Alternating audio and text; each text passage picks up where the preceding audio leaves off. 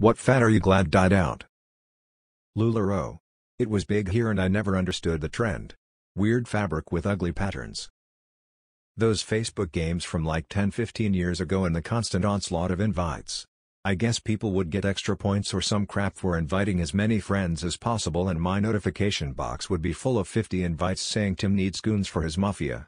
Join Mafia Wars now, Susie needs seeds for Farmville, Tyler sent you 500 silver tokens, Keith needs $60 for a gram of blow. That one may have been a legit request, but I just couldn't take the chance on it being another game. Double polo shirts with the popped collars.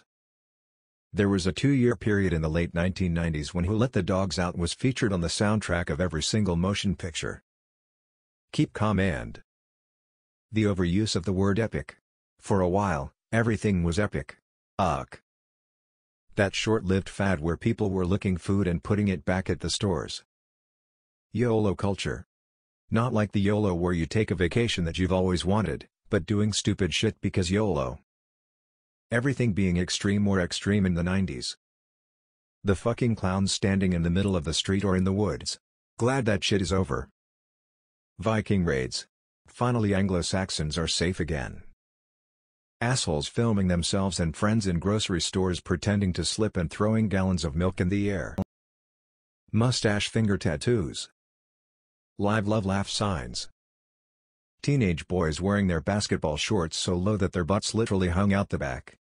Had a couple of geniuses at my school that avoided the wrath of the teachers by wearing 3 pairs of basketball shorts layered in various stages of pull-down-ness, so they could still get their low pants vibe without showing everyone their undies. Looked more ridiculous than the original iteration. Ed Hardy shirts.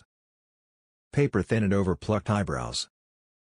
Low fat or no fat everything. I didn't know yogurt could taste so good and I thought everyone cooked with light oil spray, thanks mom. The sad thing is, all fads come back around again every couple of decades.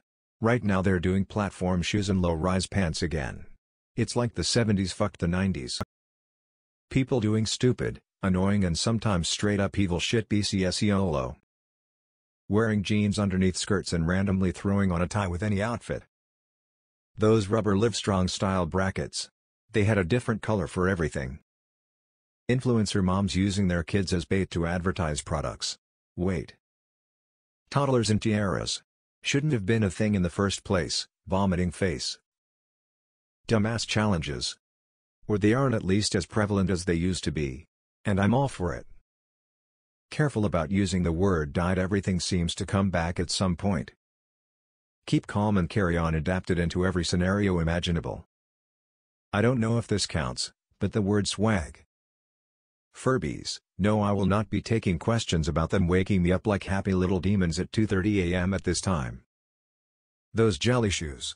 No matter what style, just sweaty feet and insane blisters. Cinnamon challenge, tramp stamps. Duck lips. It certainly hasn't completely died, but I'm glad NFTs are in a coma. Kale in every food for health. I am mildly allergic and it causes my entire mouth and throat to itch as if I have eaten a cactus. Even fast food was adding healthy kale to their salads and sandwiches. Planking. I may be an old boomer but fuck I hated that shit. I wish prank and social experiments would go away. And videos with embedded description and, smiley face, smiley face. Chunky highlights.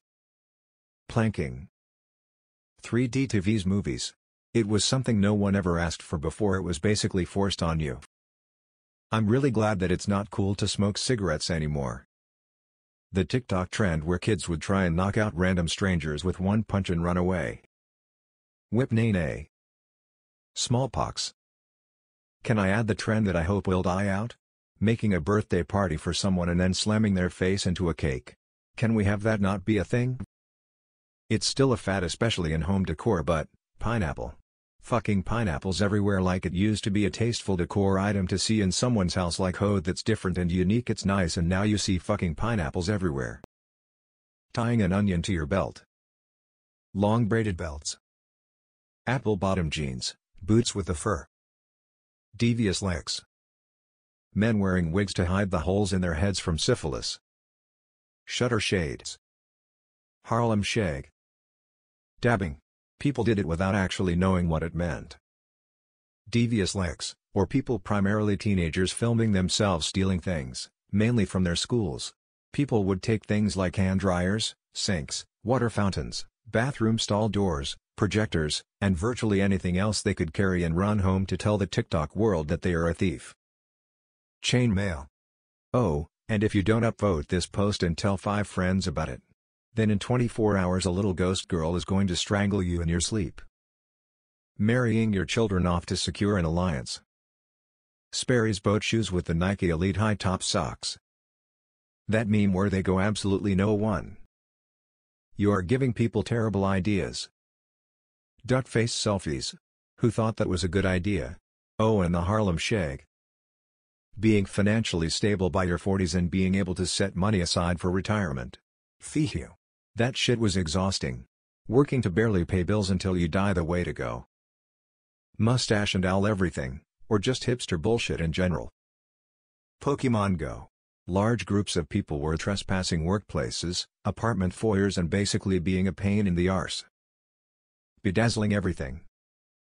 The upside-down backwards visor in the 90s. People calling their sobe. Saying swag. Heroin chic. Sagging. Coney 2012. Fake butts inspired by the Kardashians. Leaving your car and dancing right away. I witnessed a foolish girl being detained for doing it in my city. You mad BR0? Is talking about your gut biome or gut protocol from a complete non-professional perspective still a thing? If so, it needs to end. Hustle culture is not a thing that should exist in any functional society. Tight rolling jeans. You kids don't even know what I'm talking about, do you? Fidget spinners. Tribal tattoos, and 1/8 in eyebrows, oh. And gel spiked hair. The metrosexual thing. Then also the Guido Jersey Shore look with the Brazilian blowout hair. Of course we did get the out of it for some good entertainment. The massive wave of extremely dangerous prank YouTube videos.